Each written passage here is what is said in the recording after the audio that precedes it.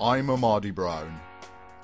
You've seen my frown, and it's like looking down the barrel of a gun, and it goes off, and out come all these words. But there's a reticence inside of me to do what I infer that phony Tony never found. That when you go back on your promises, the Tories gain some ground. Your polls lead ups and flies away. I'd better shelve those snap election plans, call it a different day, when they're less competitive, or when Cameron's gone.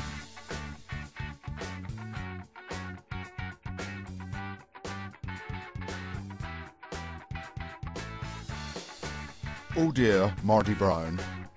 Well, I'm in trouble again, aren't I? I thought as much.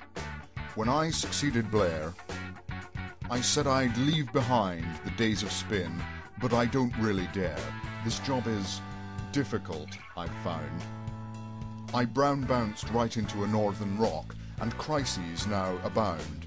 My vision's all in disarray.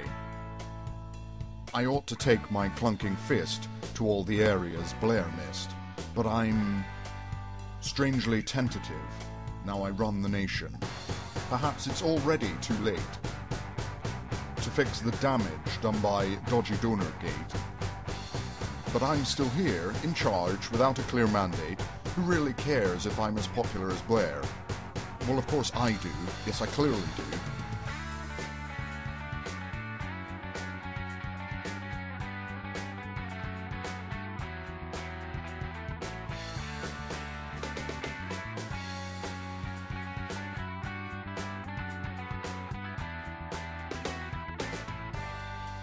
Because I am Gordon Brown. I used to run the British Treasury, supercharge the British pound. Then it was up, up and away. Oh, but it's right hard to remember that. Now I finally got my way. Now I'm your Prime Minister after no election.